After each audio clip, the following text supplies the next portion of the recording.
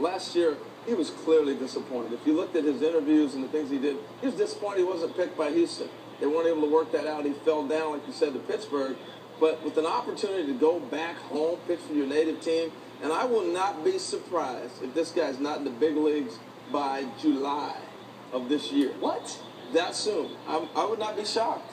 I would not at all. Wow. That's the type of deal they could do with this kid. Yeah, he has that kind of ability, Harold, and I agree. I think the Astros got this